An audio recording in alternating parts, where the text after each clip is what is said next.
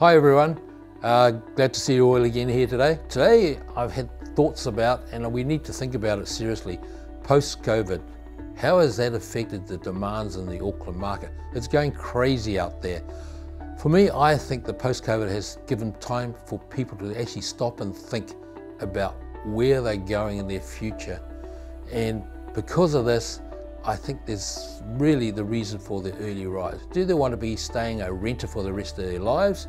Do they want to grow a portfolio that will help them in their retirement? Or do they just want to live day to day and spend everything they've got and hope that everything is in a comfort zone for tomorrow? I guess we know now, even when you look at the pension today, something like about $15,000, $16,000 per year, net in your bank account, that's about $300-400 a week.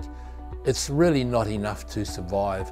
People on the 585 COVID subsidy were struggling with their incomes. So imagine if it dropped down to the 300 plus per week. That certainly is going to hurt. So I believe people are thinking about, well, let's get into property investing or let's go buy that home. So demands have hugely increased now that we're out of lockdown. The signs are all there, the economists are reporting it, and the auctions are certainly showing it, and it's getting busy out there. So maybe you need to think about, come and talk to me and we'll see how we can actually get you to think about strategizing for your future.